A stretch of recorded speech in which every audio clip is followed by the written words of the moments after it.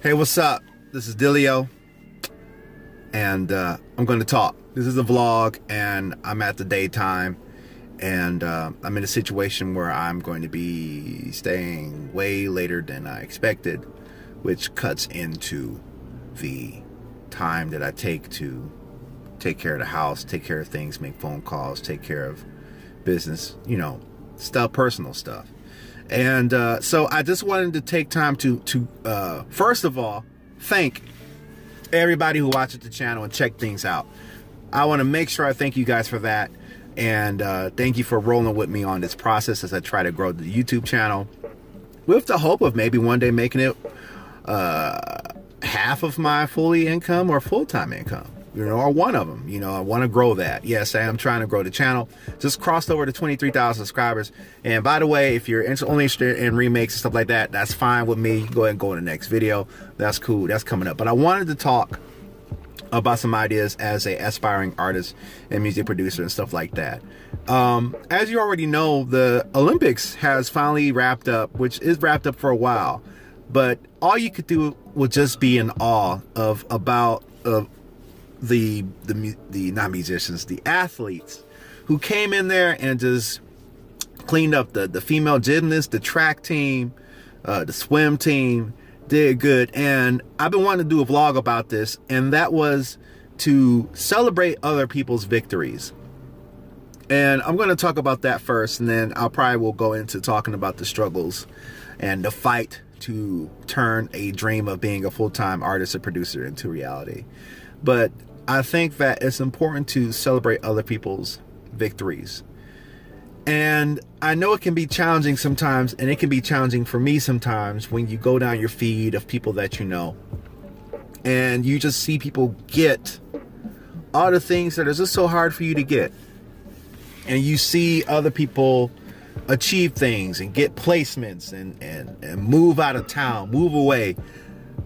Somewhat start a new life. People get these things, and these are all things that you've been wanting for, or prayed for, or looked other people live on YouTube. And I had to learn to just celebrate other people's victories, because it takes less of a toll on you. It takes less of a mental drain. There's something about your energy that stays consistent when you're able to say good for them.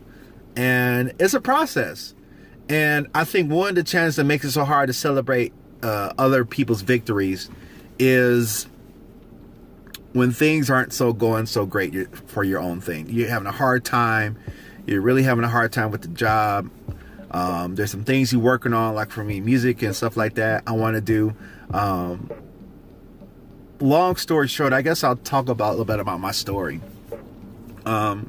Since I've kind of got into a new job, I started going to open mics a lot and stuff like that. And I started to really do a lot of things socially. And as things progressed, I ended up working later. And what would happen, I remember why I stopped playing in bands. Let me tell you why I stopped playing in bands. The last band I was in had practices on Monday nights. And this was a work day for me. And no matter how I could turn the schedule or stuff like that, the leader of that band just didn't really give a damn about the fact that I do not know when I'm going to be done working for the day. In the nature of this job that I'm in, you do not know what time you're going to be done. That's the nature of it. It's not a complaint. It's just an announcement of fact that when you work at a job, when you don't know what time you're going to get out, it is near impossible to please anyone, especially if you run with a band and the band leader is kind of like, ugh, make sure you can get here on time, stuff like that. And I told y'all up front, and you tell them up front, hey guys, these are the challenges I deal with, and I've yet to run into a band or leader that is understanding of that, which is why I don't play in bands right now.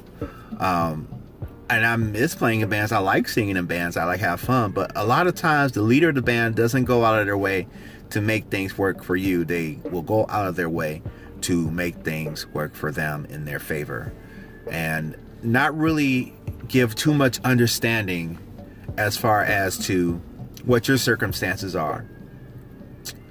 And that reality sucks, because you're doing what you gotta do to survive. You know you want to develop something, do corporate bands, and be part of other people's programs, but a lot of people's programs don't go out of their way for your convenience, you know, and don't understand the nature of some obligations that you have in your life. And so why bother at all? And a lot of artists and musicians and bands don't understand that. That's why I'm so important on doing my own thing.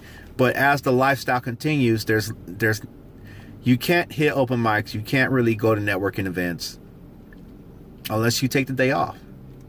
But you got to work, you got to survive, you know, and that's why selling chemicals and just trying to build my own business is so important to me, because one of the dreams is to have my own business, to generate the income I need, and not to be a millionaire or anything, but to generate the income that I need to survive, to live comfortably and not have to have everything under the sun, but yet have the flexibility I need to pursue my dreams. You know, I think that's what any job should do. If your dream is to take care of your family, then the job you work at should provide you the funds to do that. But that's another thing, because if you're working for someone else, the nature of working for someone else means that that employer will always gear it towards their advantage and not yours, which I understand. It's just business. So my thing is, why don't I build a business, build a YouTube channel that I run, that will help me to provide the lifestyle or the flexibility, the power, the control I need to do things how I want to do. Which goes back to the point of, you know, things are stuck. You know, you see other people performing, they're doing shows, and you want to be a part of that, at least on your terms, to where you're doing your own thing alongside with them, you know.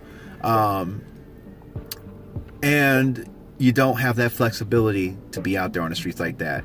You don't have, you know, you want to be part of shows, you want to perform, and it's a big challenge for me to do that when I don't know when I'm going to be done. And a lot of times these shows are so, and then sometimes it works out when the organizer can tell me ahead of time enough to where I can make things work for it. But if you know anything about the scene here in Atlanta, it's mad disorganized. I'll just call it out there. It's just mad disorganized. You don't know when things are going on. And a lot of people who are doing things aren't really telling me anything about what they're doing. They just got it. And I'm like, wow, how'd you get that? You know? So coming back full circle as I talk, in the meantime, while I'm in a position where I cannot so easily be flexible for musicians and for shows and stuff like that, even battles, to celebrate other people's victories and be at peace, and to know that one day, a day will come where you'll have the flexibility you need, your expenses will be taken care of, and you will be that much more powerful. And I think once that day comes, I will be that much more appreciative. But in that time, it's been a lot of isolation. I have to go home, straight home, and try to crank out a track or two to send out, because the day is so taken of the day gig, you know, which is why I really stick to just one remake video. And I haven't even got to my covers that I've been working on. And that's tough. That's tough.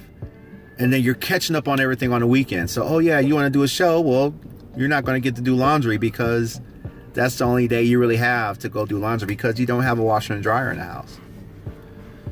And so in the meantime, while things are like that, I celebrate you, whoever watches that, and just, you know, a lot of people got things better than where you got. A lot of people got things better than what I got it, and then somebody say, well, you got it better than me. But are you celebrating me? And for those who have the ability to do what they want to do and do music and live the lifestyle I want, it's less drain on me to just say, man, I wish I had, and just say, hey, great for you. Great. I celebrate you. Enjoy that. And that's the point. So I'm going to do some more vlogs, because I like to vlog. I like to work on my speaking. What am I looking? Is this okay? That's the camera. I keep looking at the screen. But yeah, we're going to do the Scream thing, remake, and more vlogs, more topics. I may film me another one. But the point of this video is, and I know I went off on a tangent, to say celebrate other people's victories. Be happy for other people who have what you have that you're trying to go for. Don't want theirs, but want your own. In your pursuit of what you're trying to do, just be happy. Just be happy for others while they got it, okay? All right, I'm out of here. Peace.